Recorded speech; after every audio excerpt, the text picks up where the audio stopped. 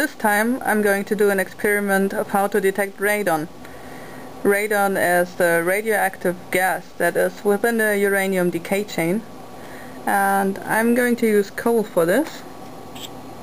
Exactly 2 grams of coal.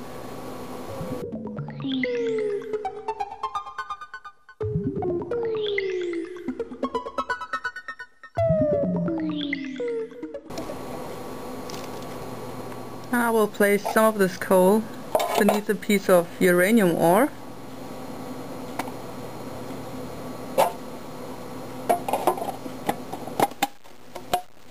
I will place some of it next to my computer.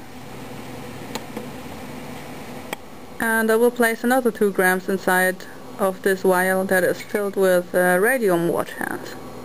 And there we go. Radium wash hands mixed with coal.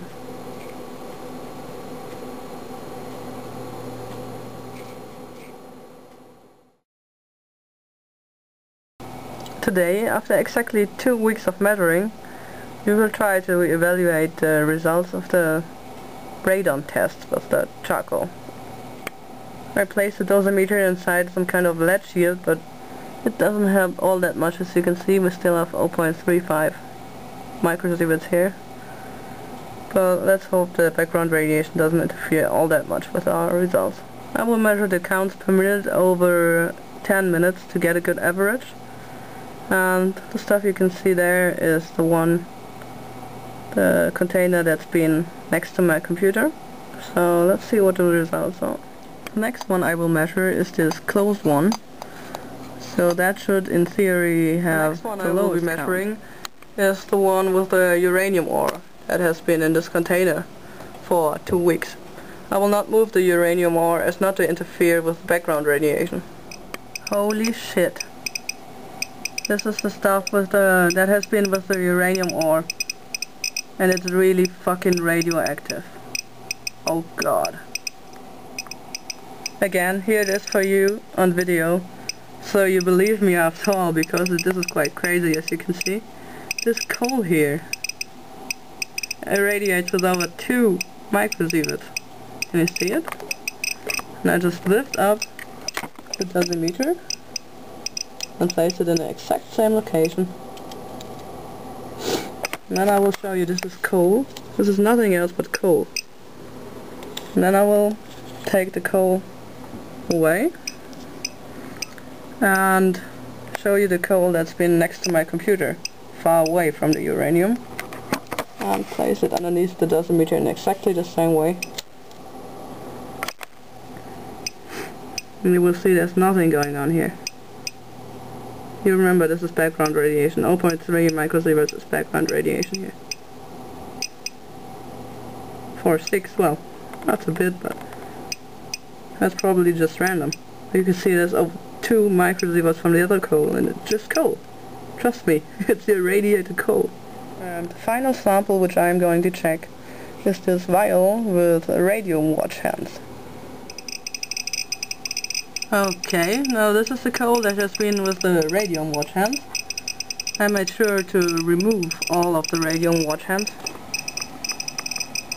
there in this vial, and I'll place them where they have been before, as to not interfere with background radiation again. And you can see there's quite a lot going on there.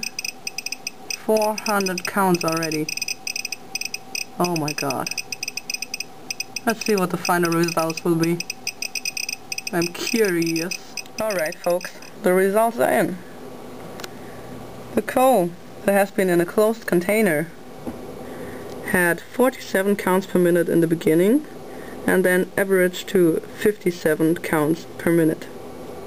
As I said, I measured all this for 10 minutes to get a good average. The container that's been next to my computer had 71 counts per minute on the beginning and 62 counts per minute on average, which is a slight increase, as you can see, 57 versus 62 counts per minute, but it means that my air is probably not so polluted with radon and other nucleides as I thought. But the bad thing is, this uraninite, this uranium ore, had 260 counts per minute in the beginning, and then also averaged to 260 counts per minute. And radium, the coal that has been with the watch hands, had 860 counts per minute in the first minute and averaged to 841 counts per minute. So you can see this is a really big increase. We had 57 counts per minute of the closed container versus the 62 counts per minute of open air. This is 260 counts per minute from uranium ore, that is, versus the 841 counts per minute of the coal that has just been with a few tiny radium watch hands. Now let's take a look at some other quite interesting facts. You can see this is the vial with the watch hands. If I place that in front of the Geiger Müller tube, you can see, yeah, it does irradiate, but not that strongly.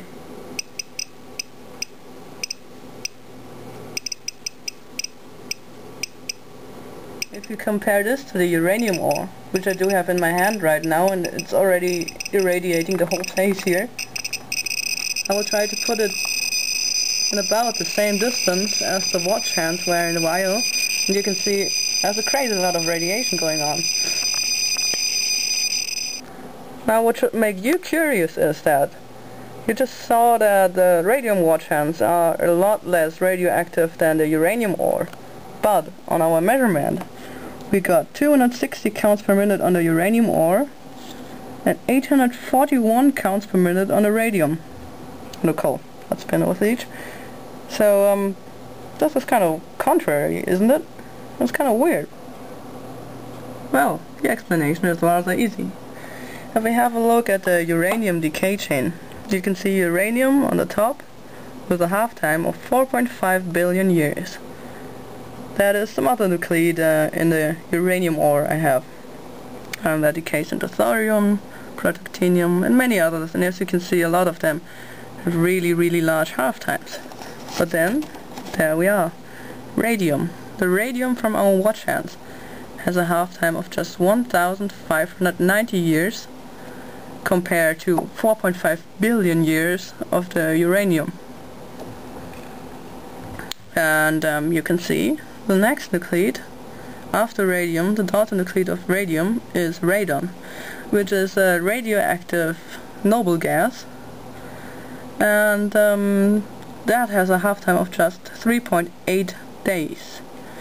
And while the radon as a gas, it is airborne and it will sort of cling to the coal, and radon has daughter nuclides like polonium, lead, bismuth, some more polonium that have very short half-times, as you can see, so they are highly radioactive. What happened with both the coal that has been with the uranium ore as with the coal that has been with the radium is that the radon, the one and only gas in this decay chain, got absorbed by the coal, and what we can measure is radon and its direct daughter nuclides.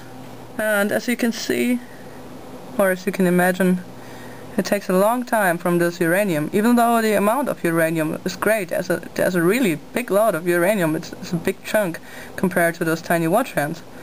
But as the half-times are so long until it finally becomes radon that can stick to the coal, even this big, much more radioactive rock contaminated the coal much less than the radium actually did, because of the shorter half-time, the much shorter half-time.